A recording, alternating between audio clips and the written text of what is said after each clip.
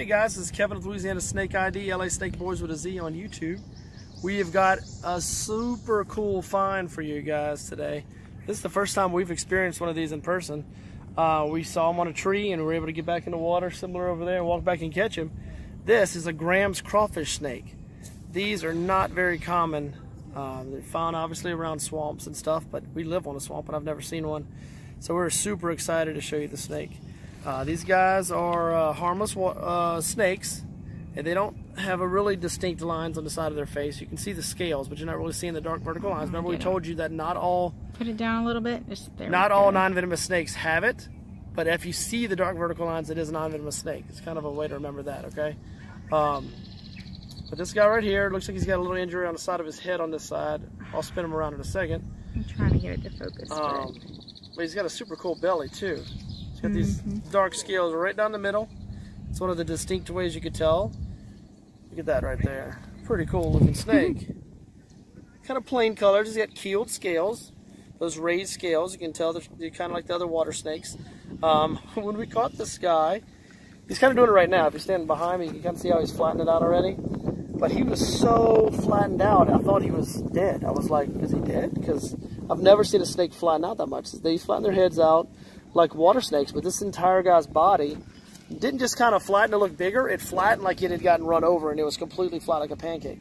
I was trying to see if I can get that injury on his neck. Oh yeah, let's hold it right there so you can see it. Yeah, it looks like something got him by the neck. There, or try to hold it like that. Somebody got caught in the crawfish trap. Hold on, I'm real zoomed in, so... Anybody sorry. There you go. But look, he's flattening out right now. He's stiff. He feels stiff like a vine with the way he's sitting. But I'm not hurting him in any way. I just wanted to show you his injury. You can kind of see his body. Look how flat he is from the side. Can you see that? His whole body was like that a little while ago. There you go. Look at that. It must be one of the defense mechanisms. They flatten out and want it to seem like they wouldn't be appetizing. I'm about to have some people drive. Or maybe seem like they're dead, I guess. What we're going to do is I'm going to pause the video for a second, and then we'll come right back because we got some people that we don't know coming behind us. Yeah. Okay, so we're back. People passing by in the video. The first group had some ladies on it. They were not too thrilled to see a snake. I didn't want to catch it on video in case they drop something that we don't do on our channel as far as language goes, and also don't have to ask permission if they want to be on video. But anyway, this is a Graham's crawfish snake, excuse me. And we're out here close to Lafayette. We're catching some crawfish, and again, like I said, we just turn this way, spin around, because the sun will be on you a little bit. Yeah, whichever way it is.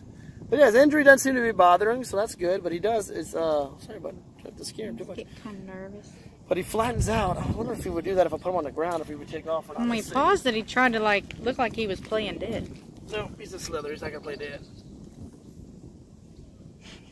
Very plain looking snake as far as looks. He's muddy right now. I'm going to get him in the water. I'm going to dip him in the water real quick so we can see his color. See if that changes it much. They live in the water, by the water, so it's not going to bother him any. Yeah, it just darkens him a little bit. Doesn't have too much distinctive colors to him, but he does have a really cool belly like that. With that. And that line, there's a black line. Let me see if I can get it. On both sides, there's a black line all the way down line and on his belly. On the belly, and on that side as well.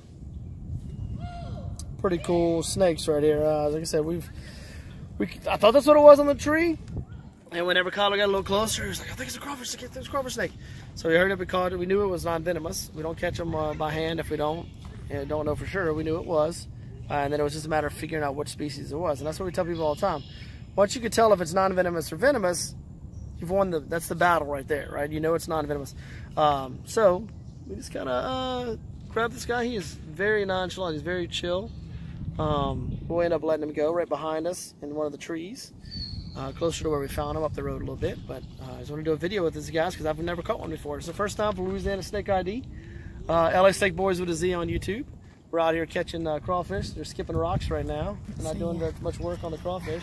They've been working on the crawfish Pepper's a long over there time. with them. And we're trying to catch some crawfish, but right now they're skipping rocks. But anyway, we'll let this guy go in a little bit, get some good pictures, get some more video of him, but I wanted to do one for the page. Man, make sure you follow us on Facebook, Louisiana Snake ID. Make sure you give us a subscribe and click the notifications, the bell on YouTube for LA Snake Boys with a Z. We have a lot of new videos coming out soon with the GoPro. We don't have it with us today because I don't want to lose it while we were carrying all this stuff. But anyway, I had to share this guys with you, and we'll let him go unharmed. Thanks, guys. Talk to you later.